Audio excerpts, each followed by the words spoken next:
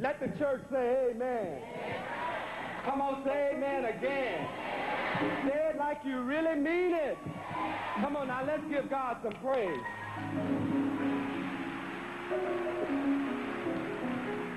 Sing them over again to me. Wonderful words of life. And you know, it's the word that keeps us. It's the word that keeps us every day. God's beautiful word. The Lord is my shepherd. I shall not. Beautiful word.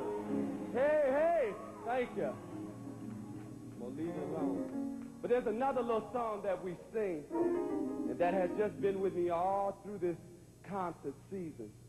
And Reverend tells a little story, and I'm not going to tell it because I might tell it wrong, but he tells a little story about two trees and how when the storms of life are raging, the trees, the one tree, the big old grand oak tree, you know, some of us think we're so big and grand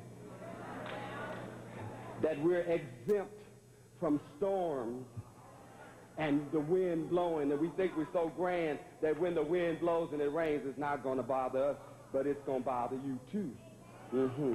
We have to be a little more flexible, like the little bitty palm tree.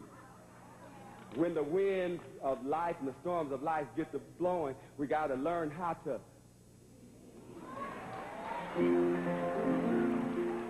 And there's an old song, Mother Moody, because when it came to me, I didn't quite remember the words. And I said, Mother, the Lord has bothered me with this song. You got to give me the words. Next 5 minutes, she said, got your sugar. And it simply says, I've learned how to lean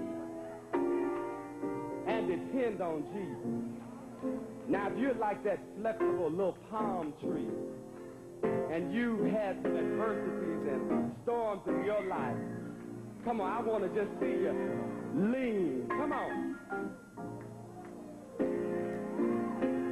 Come on, let me see you lean this way. Woo!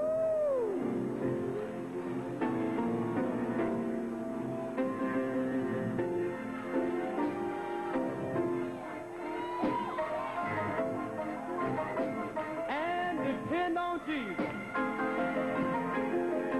You know why?